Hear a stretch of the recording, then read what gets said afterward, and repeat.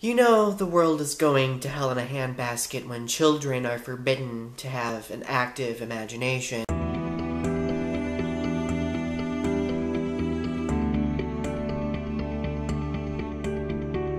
I just read this really classy news report about this. Oh my god, that was so punny, classy.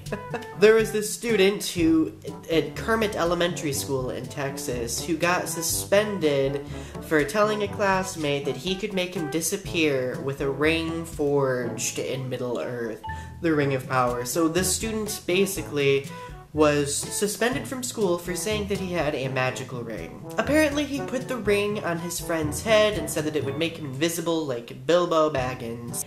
And, well, let's all collectively facepalm over this. You know, I can understand if a student makes a threat, suspending them or them getting in trouble, but when they're playing make-believe and they're getting suspended for it, that is completely ridiculous. I'm sorry, when I was in elementary school, I was playing make-believe all the time. I was playing Dragon Ball Z. My friends pretended that we were fighting. I played Godzilla, Star Trek. I played everything under the sun.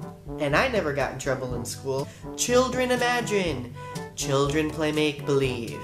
It is okay. I have to give props to the parents of this child for giving him an excellent love of an excellent piece of literature, Tolkien's universe. So, good job, parents.